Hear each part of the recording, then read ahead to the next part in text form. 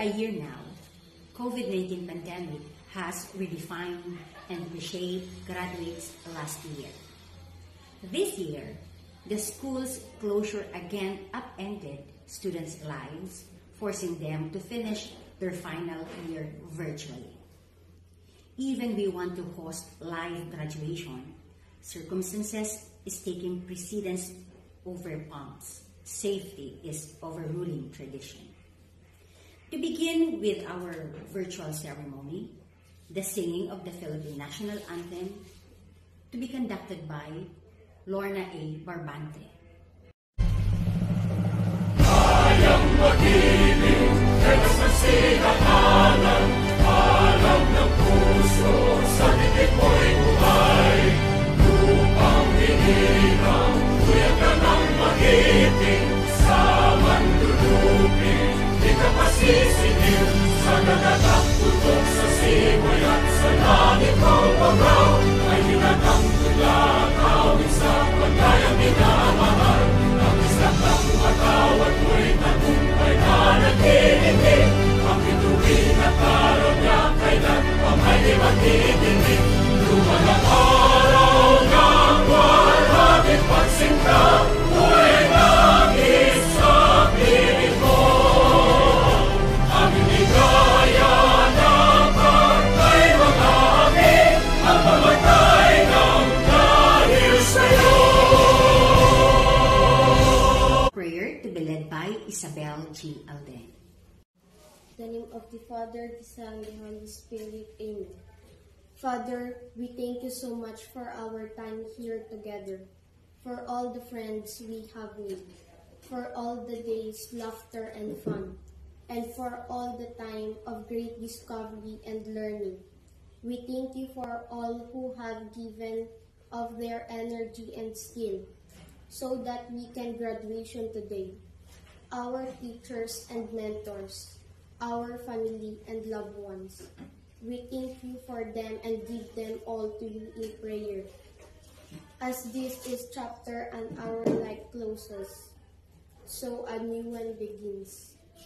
We present ourselves like an open books before you. Come and scribe your words, life into our lives. Fill our minds with your thoughts. Fill our bodies with your strength. Fill our hearts with your dreams, that we might eternally serve you this day and every day. We ask all this in glorious name of Jesus, who live and reign with you, and Holy Spirit, world without end. Amen. In the name of the Father, the Son, the Holy Spirit. Amen. Singing of the original hymn and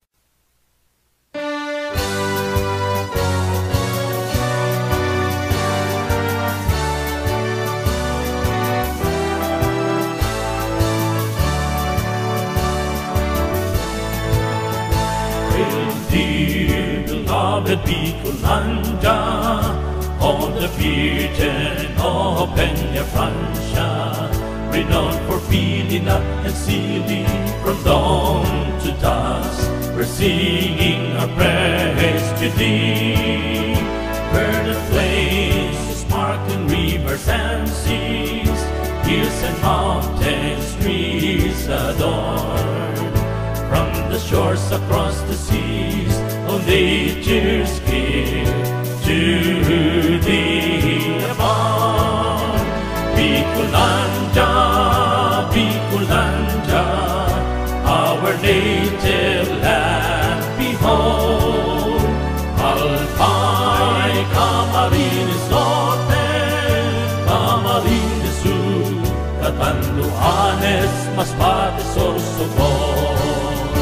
Sinis o Irigaw, Nagalikaw, Legazpi, Tabaco, Sorsogon, and Masbate, a port of noble hero, land of the free.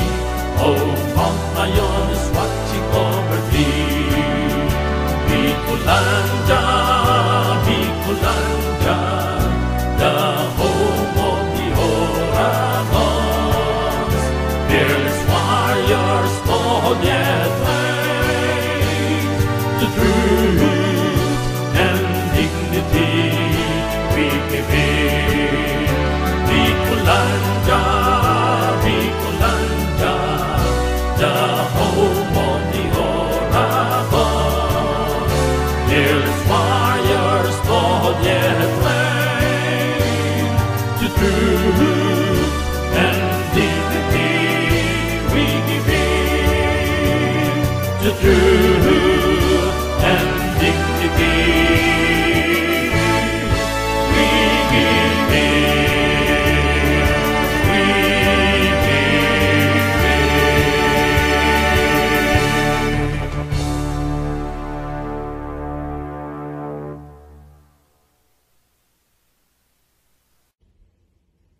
To give us the welcome remarks, may I call in Hannah Margaret Alakdan.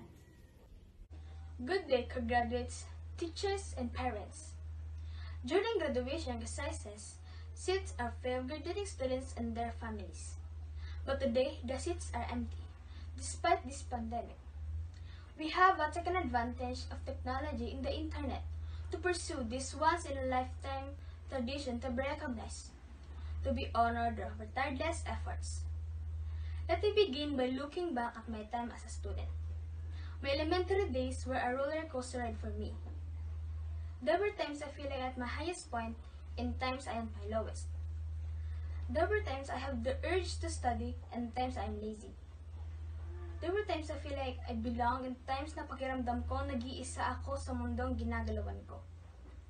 There were times I feel like kaya ko, but there were also times na sumuko na kaya ako. We all have a different stories to unfold. Different encounters worth to be remembered. We are now here about to open another chapter of our life to achieve greater things. Be grateful to your experience. Be grateful to your classmates, teachers, and family who became part of your journey, molded you. We are not yet done writing our own history, thus, we should take the courage and be excited for what in store ahead. Always remember that life is a big adventure and we must hold steadfast into the Lord and enjoy the ride. Isang malaking karangalan ang mabigyang na oportunidad na makapagbahagi sa inyong lahat sa araw na ito na puno ng pag-asa at tagumpay. Congratulations, graduates, and may the odds be ever in our favor. Welcome to the 54th graduation exercises of Tarasanan San Francisco Elementary School. Thank you and God bless. Let us listen to the inspirational message by Secretary Leonor Magtolis Briones.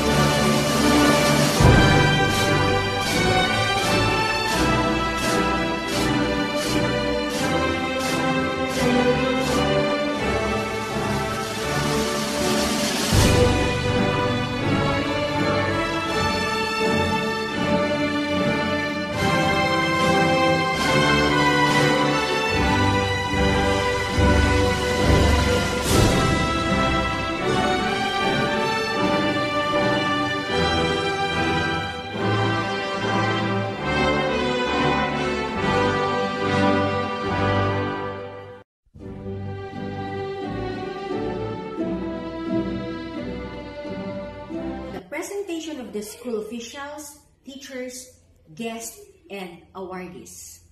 The representative of the school's division superintendent, Madam Loida Emigea, may I present to you the 41 grade 6 pupils school year 2020-21 of Tarusanan San Francisco Elementary School who have satisfactorily completed the elementary curriculum as prescribed by the Bureau of Elementary Education, Division, Department of Education for your confirmation. This 16th day of July 2020-21 at Kamaligan, Camarines Sur, Philippines.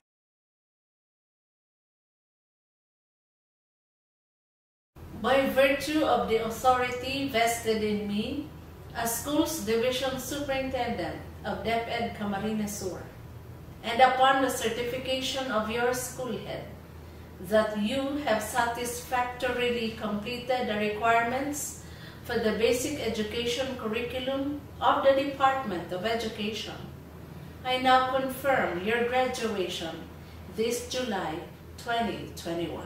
Congratulations. On behalf of the other officials of SDO Camsur, I take joy and pride in congratulating you all, graduates of school year 2020-2021, as well as your school head, teachers, advisors, parents, and guardians for this very special milestone in your lives.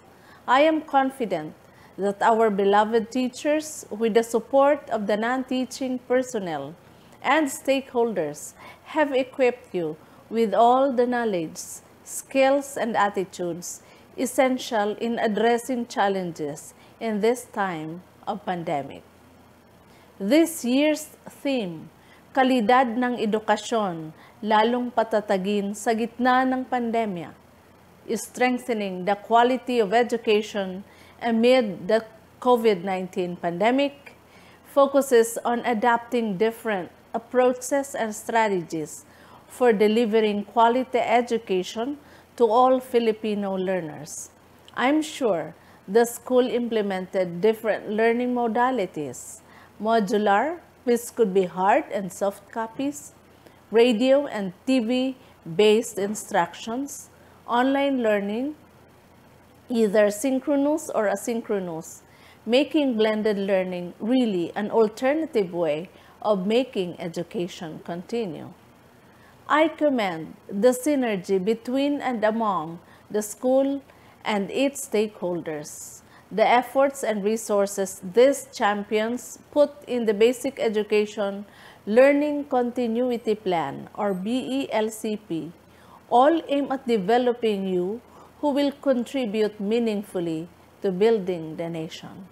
Indeed, this is a true manifestation of DepEd's Sulong Edukalidad, or KITE, K-12 curriculum review and update, improvement of learning environment, teachers' upskilling and reskilling, engagement of stakeholders for support and collaboration. May their meaningful engagement truly motivate us to complete and help realize our vision and mission to provide all Filipino learners quality, relevant, inclusive, and liberating education, thus helping them achieve their bright future. I thank them for all the opportunities given you. Their support, sacrifice, and aspirations paid off today, your graduation ceremonies. Congratulations, graduates. Even if we are experiencing the new and next normal brought about by the COVID-19 pandemic, I'd like you to succeed and be part of the mission to improve the Philippines in whatever role you will assume and wherever you will be destined to be. Again, congratulations and God bless us all.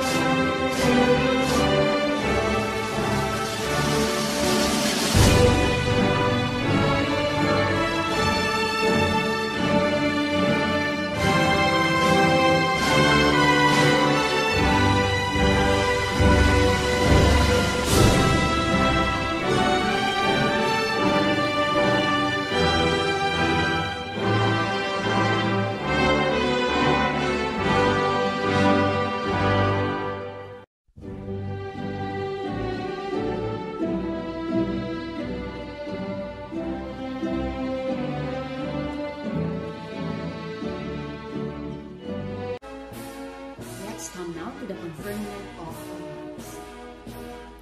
Grade 6 Sunflower, Maria Luz A. Alagdan, Class Advisor.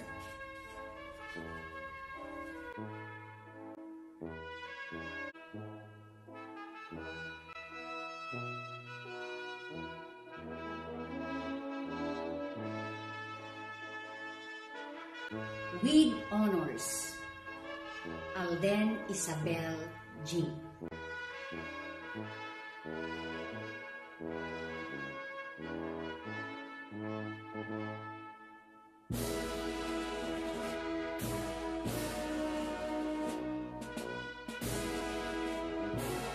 Morales Grace Ashley D.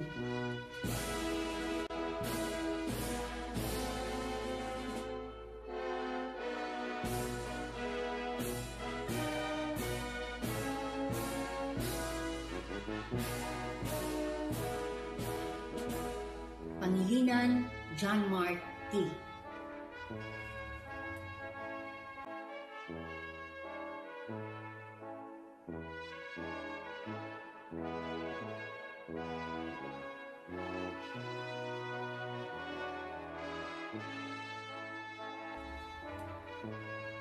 Pesimo Rosania R.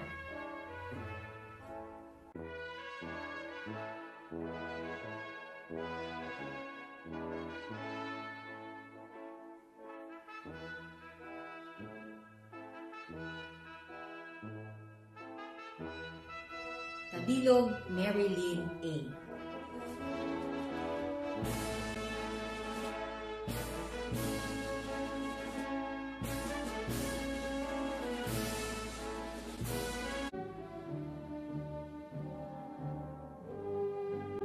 Grade 6 San Pagita, Madonna G. Lumbria, Class Advisor. With honors,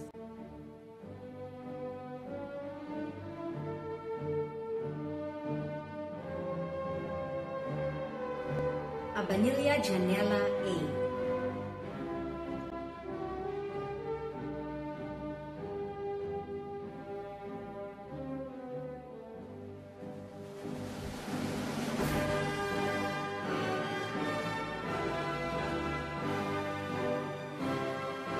Alakdan Hannah Margaret.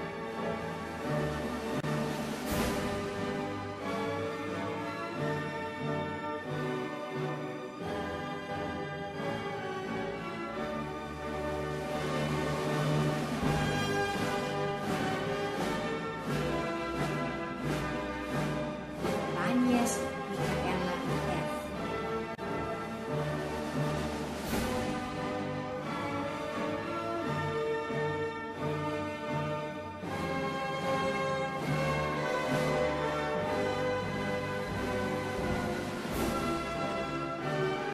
Marcela April Rose D.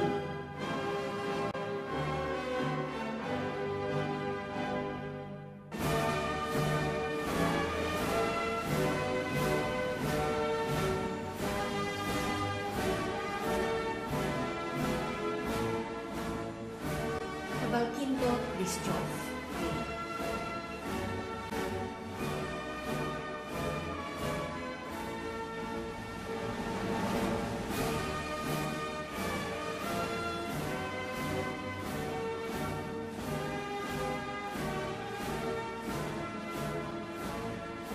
Lumbria Ashley G.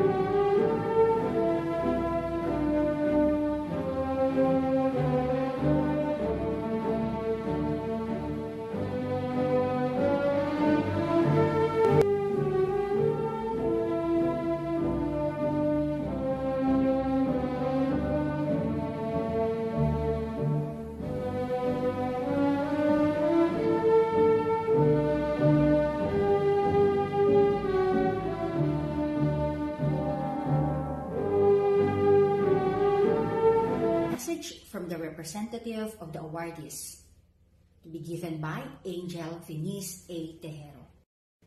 Magandang araw, lalo na sa aking mga kamag-aral at guro ng Tarusanan San Francisco Elementary School na pinangungunahan ni Ma'am Susan Madrid Reyes. Mga kapwa ko kamag-aral, sa loob ng 6 na taon, marami tayong pinagdaanan. May mga mahirap, ngunit marami rin masasayang karanasan. Sinoong natin maging ang pandemya na nagdala ng dagdag pasakit, hindi lamang sa ating mga estudyante, bagkus maging sa ating mga magulang at guro. Mahigit 1 taon man tayong hindi nagkita-kita buhat ng lumalaganap na sakit at hanggang ngayon ay hindi pa alam kung kailan talaga ito mawawakasan. Heto tayo ngayon, sabay-sabay namang nawakasan, matagumpay na natapos ang isang yugto ng ating buhay. May kunti mang lungkot sapagkat mahabang panahon na nga tayong hindi nagkasama-sama, ay panigurado pang hinbira na tayong lahat na magkita-kita. Tiyak na hindi na tayo mag-aaral sa iisang paaralan. Ang malaga ay nagkaroon tayo ng relasyon na hindi mapaghihiwalay ng anumang pandemya at graduation. Sa akin namang mga magulang, naiilang man akong magpasalamat sa inyo lagi. Ngayon talagang graduation ko, sasabihin ko nga sa inyong dalawa na maraming salamat. Salamat dahil aminado naman ako, hindi ako palasunod sa inyong mga utos, pero patuloy ninyo ako pinagpapasensyahan. Salamat sa inyong pag-aasikaso sa akin, lalo na noong may face-to-face classes pa. Salamat sa inyong mahabang pagtitiis na sana ay magpatuloy pa hanggang sa pagtungtong ko ng kolehiyo. Pinapangako ko rin na magsisikap pa ako lalo upang matupad ang ating mga pangarap. Salamat din sa mga naging guro ko dahil sa pagbabahagi ninyo ng inyong mga kaalaman hindi lamang sa akin kundi sa aming lahat ng mga kaklase ko. Hinarap ninyo maging ang panibagong paraan ng pagtuturo. Congratulations. Pledge of Loyalty to Alma Mater, to be led by Rosamia R. Pesimo. Mga kamag-aral, itaas natin ang ating kanang kamay. Pledge of Loyalty. I solemnly swear that I will be loyal to my alma mater, the Tarusanan San Francisco Elementary School. I vow to protect its good name and uphold dedicatedly its ideals and objectives. I further promise to bear always the TSFES values and integrate them in my way of life. This pledge without mental reservation, so help me God. For the closing remarks, may I call in Susan M. Reyes, Elementary School Head Teacher 3. Thank you for attending to today's virtual graduation ceremony. Congratulations on your accomplishments, and know that we are tremendously proud of you. We look forward to welcoming you back to the school in person as soon as possible. Stay safe, till then, and make a difference in the world. We were extremely proud that you belong to the school. Before we say goodbyes, allow me to share this quote with all of you. Don't cry because the game is ended. It's okay to smile because it happened. I'm sure you missed a lot of things throughout this pandemic. You missed your friends, your teachers, and your face-to-face classes. But don't cry because it's over. It's okay to smile because it happened. Despite all the things you missed, graduation took place. Continue to smile, graduates. Good luck and God bless to all of you. Thank you.